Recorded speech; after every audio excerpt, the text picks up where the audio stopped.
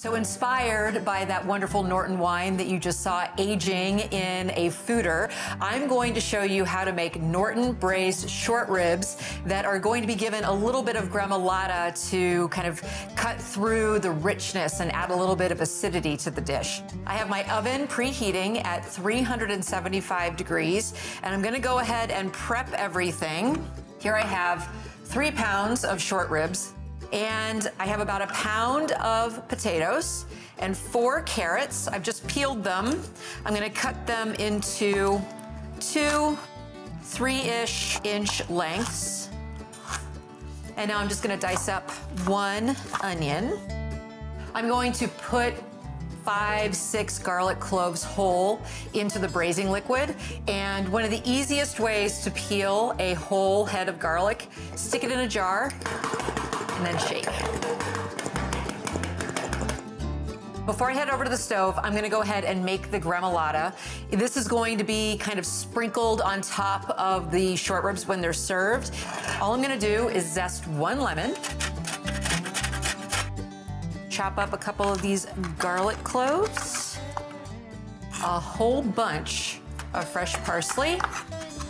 I'm gonna add in a little bit more salt. Okay. Last thing, before we head over to the stove, I'm just going to salt and pepper these short ribs. You want to make sure to season them well on every side.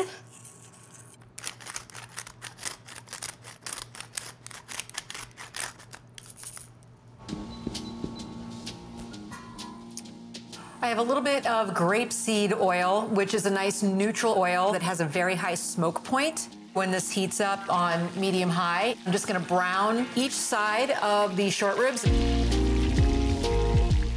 and add in my onion and my garlic. Cook until they're a little bit translucent.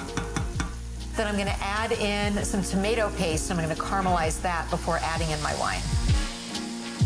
Now I just have a cup of beef broth.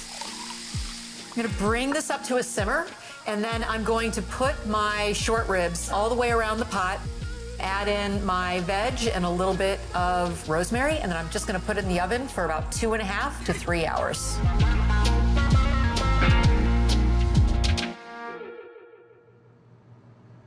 Just took the pot out of the oven, and big reveal. This is really rich, really fatty, and to cut through all of that, we just put a shower of this bright, acidic Gremolata on top. I always pair my dishes with an American native or hybrid grape.